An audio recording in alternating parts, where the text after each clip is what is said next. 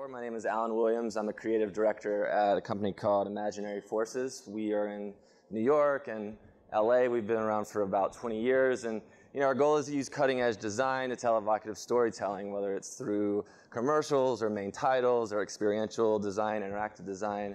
So for us, that's a fun, exciting challenge.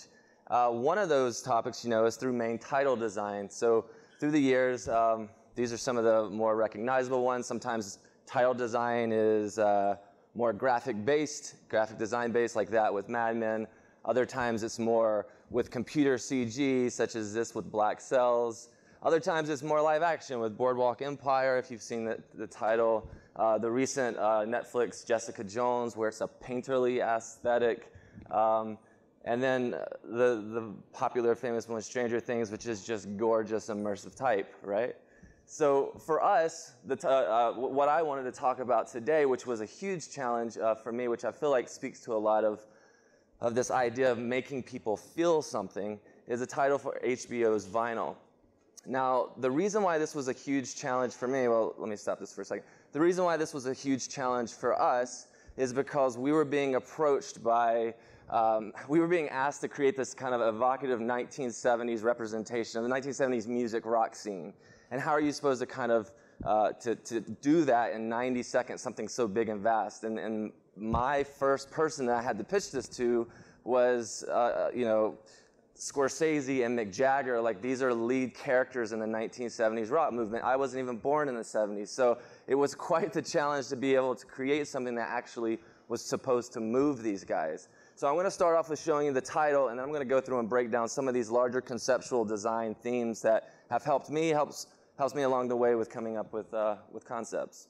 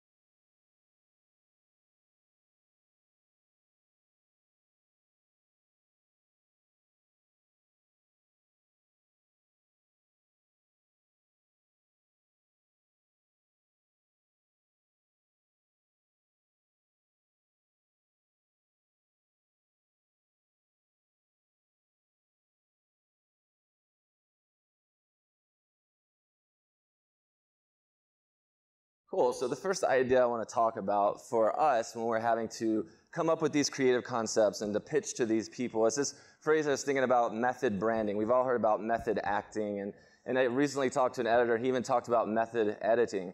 But this is this idea that whenever you're having this client that you're supposed to talk to and supposed to understand, getting outside of your world, your vision, your box, and first of all, taking on their vision, and first of all, understanding exactly what makes them tick and their brand tick. And that's a very difficult thing, especially like I said before, where someone like myself never grew up in the, in the 70s. So, we have these three guys that we're meeting with and talking with, and clearly, like for me, just like if you're pitching for trying to represent a brand like Pepsi or anything else, this goal of taking something as large as that movement needs to, we first of all need to understand and really absorb what these guys understood it to be. Because they lived it. I mean, Jagger was like a main character in that. So it requires tons and tons of research. And I don't have a lot of time when I sit down and talk to these showrunners. You guys may have similar results when you talk to clients. So it's super important. Anytime I pitch on anything, I always have my phone. I'm recording every single thing that person says, and I analyze it. I get off the phone with them after I've read their scripts, and I totally try to understand the vision and the voice that makes up this show. And that's a tricky thing, I feel like, as designers or as communicators. It's constantly trying to understand, first and foremost, before we implement all of our grand designs and visions, what this, first of all, this brand represents, right? So that's what I always typically do at the beginning. I do tons and tons of research, and that's me, and I worked alongside of Michelle Doherty of the LA office, and Jessica Ledoux, our editor, and we just began to break down and study these different images from the 70s and exactly what was going on in that time. We found these really interesting backstage moments behind at the venues here in New York City, and the energy and the life. And here, like even in my pitch book, you know, not knowing that Jagger is later going to look at this, I had him in there. You know, it's quite an interesting thing when you're pitching to someone like that.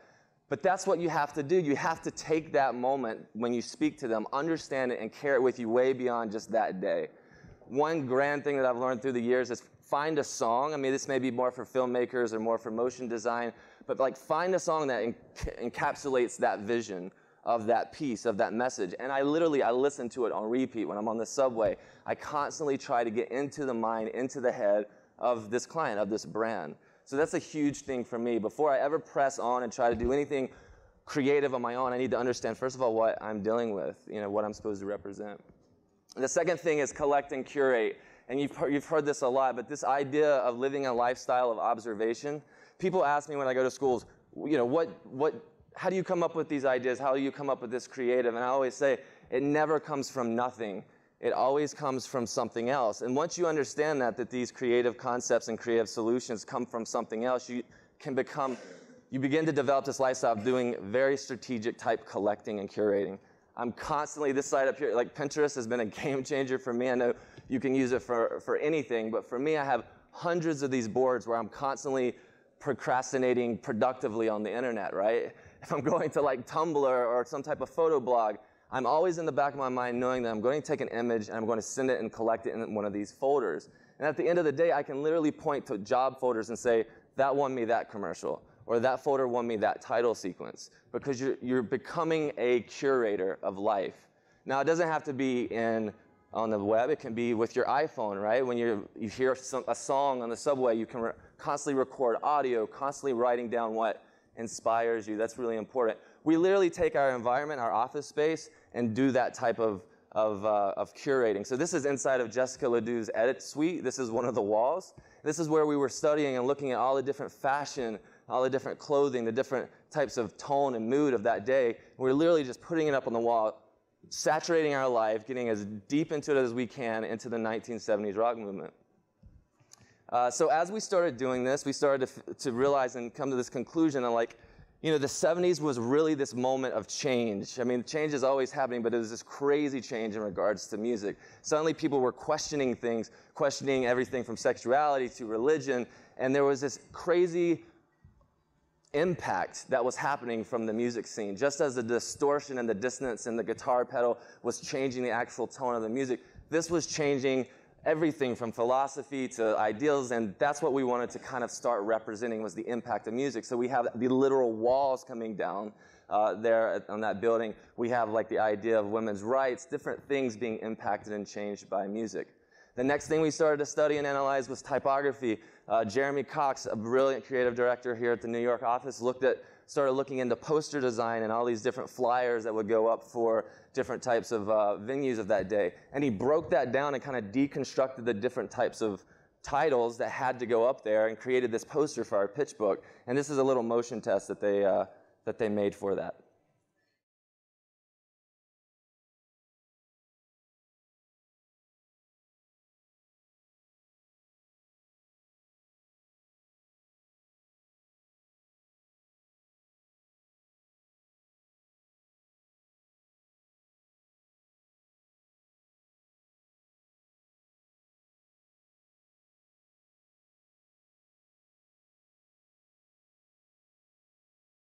So yeah, really frenetic. You're starting to pick up on the influence that we're getting from the music and from the beats, you know, of all the things that the Stooges, the different types of bands that were happening in that day. And we began to actually collect and create these kind of an understanding, right, of that era. this is another thing that we do in life. What we do as designers and creators is we look at our own personal experience when we're creating and curating and coming up with themes. One example for me when I was trying to think about this impact and dissonance and distortion of music was my own personal life. So this was me, look, long blonde hair in a rock band, and I go back to this memory.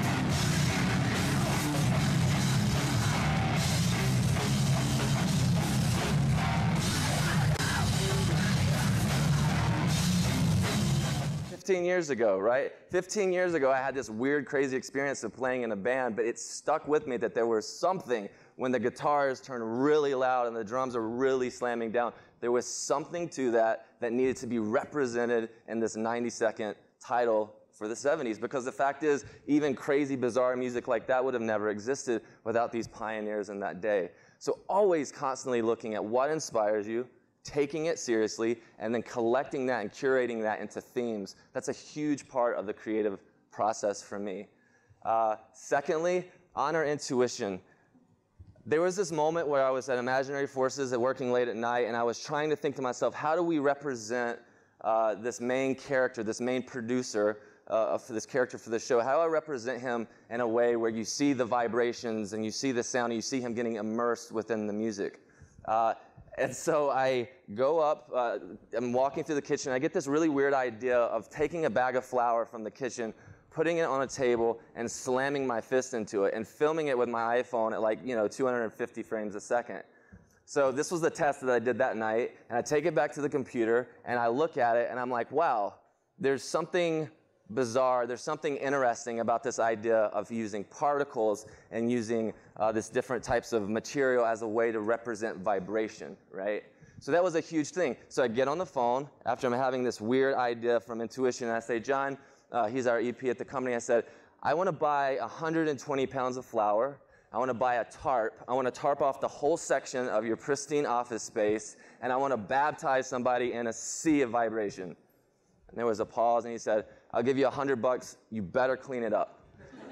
And that, for me, was like, that just goes and testifies to this idea of the type of people that I work with. They're very innovative and open thinkers. But guys, there's been so many times in the design process for me where I will have an idea like this, it'll come to mind, and I'll totally decide to just go looking and researching for references or hire some CG guy to make particles.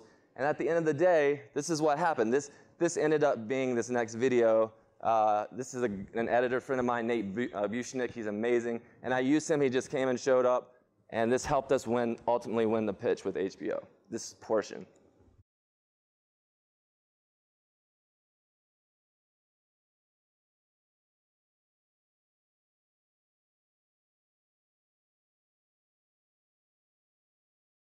Sorry, there's a bit of audio playback. That was shot on my iPhone, literally Trader Joe's, 12 bags of flour, and a $30 tarp. And those became the interstitials within the sequence that made them start to understand that you can look at vibrations and you can look at this music scene in a different way, which takes me to my next point. The way you resuscitate a tired, bored audience or whoever, whether it's watching television or walking down the road, the way you resuscitate them, the way I've found to be most successful is in the way we abstract and rearrange things. The things in life like a breakup or divorce or death or rock music, and you look at it and you twist it and you turn it and you repackage it in a way that they see it for the first time. They see it in a fresh way. You wake them up. And so I would say in our design process, always try to look for those opportunities to take something that's familiar and show it in a new and a fresh way. So you get all of these different scenes. We took that idea with flour and we created these microscopic, looking at them from a very microscopic level. We found this scientist from the 1970s, which was perfect because we're dealing with the 70s. And he creates these things called cymatics, which is like visual representation of sound. And he just took this apparatus, put a speaker underneath it, and put lycopodium powder on top of it. And that's like this really fine stuff that comes from spores, from moss spores. And it's really fine. And when you play music under it, it creates this insane geometric, bizarre-looking sound, like formations that began to be the building block for us. And almost, you see almost like the gestural, and we see like mosh pits turning around in there. It really started to speak to this idea of what was happening with the distortion pedal and with rock music. So from there, we decided to think, well, how can we actually change the format of what we're filming?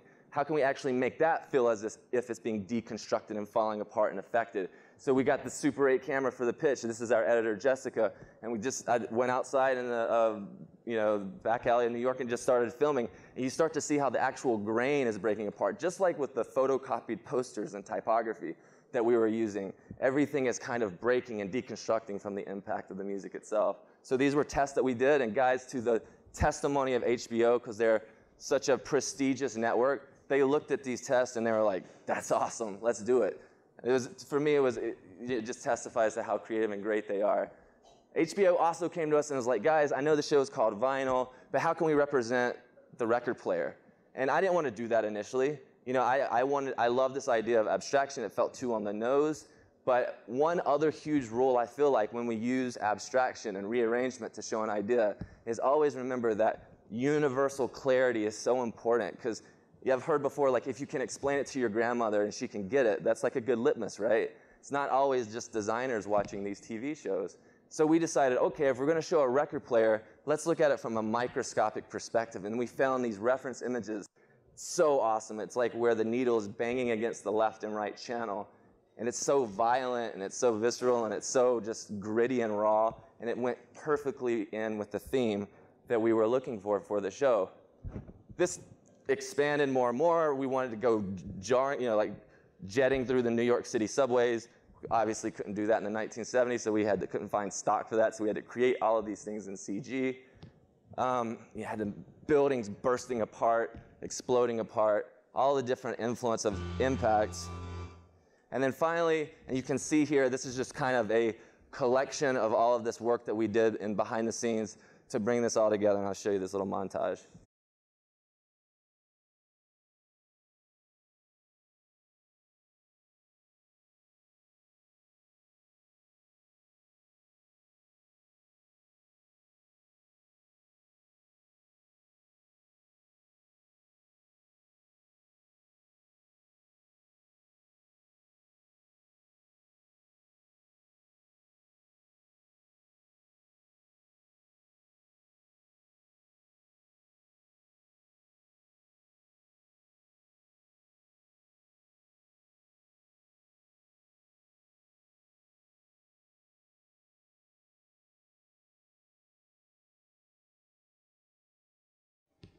Cool. So at the end of the day, we didn't want people to see rock and roll as it was. We didn't want them to see the textbook example of what it was. At the end of the day, when we created this title, like all evocative storytelling and like all cutting-edge design, we wanted them to feel rock and roll.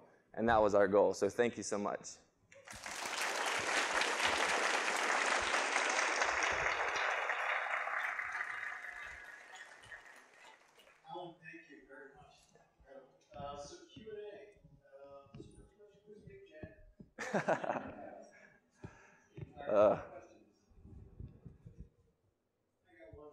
Cool.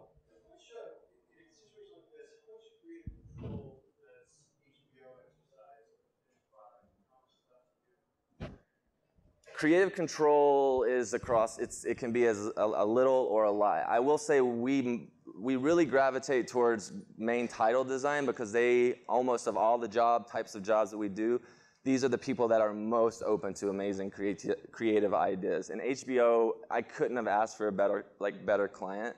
We would come in with these crazy ideas of, like I said, their show is shot so beautifully, and like we were bringing in this imagery that was shot on Super 8 film that's like falling apart and grainy, and they absolutely loved it. So jobs like this, it can be great, but just like any job, sometimes it can be, where the showrunner director doesn't want to pull their hand back much, which is fine as well. It's always good to collaborate.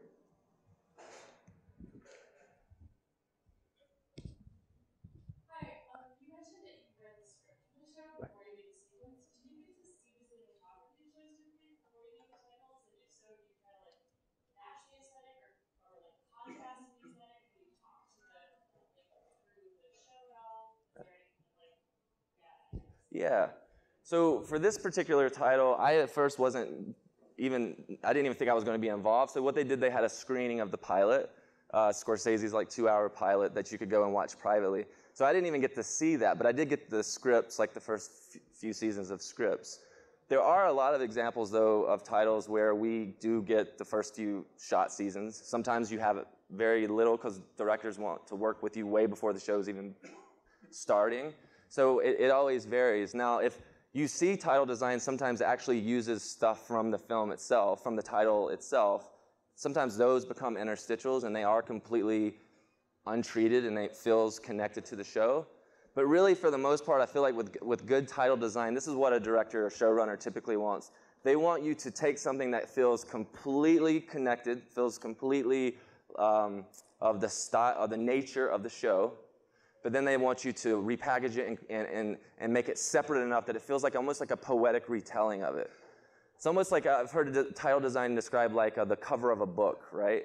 You only get that. We get sometimes 90 seconds, 45 seconds for Stranger Things, sometimes even shorter. You know, for a title of a book, you just have that front cover, but it's a way to capture the tone and the mood and the essence of that show in a really short amount of time. So to answer your question, sometimes they do want that to look exactly, but most of the time they want it kind of like an abstracted, poetic type retelling of it.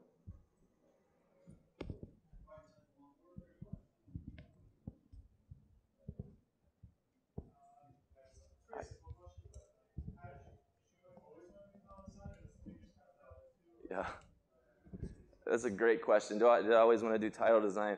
I am fully aware of the bubble that I am in title design. I have to be passionate and up here and talking in such a way like I am completely oblivious. But the fact is I do understand, no, as a kid I didn't grow up and say, oh, I want to do a title. I didn't say I want to do commercials. I wanted to be Scorsese making the films. That's kind of like what I grew up wanting to do, is I love telling stories. And what's great is, you know, when those opportunities of doing longer formats don't come, it's really great when you get to work alongside of these people and create things that in a compacted, short little way, right? And I've grown to like really fall in love with it. I feel like there's this freedom with my schedule. I'm not like this isn't a 10-year project, you know, it's a shortened schedule. And yet still I'm able to be like creative and it's exciting for me, especially when it's attached to a show that you love, that's good. Like Stranger Things is a great example of that, right? It's like in Mad Men, you attach it to something that's really beautiful and that's a cool collaborative thing. So yeah. Thank you so much. Thanks.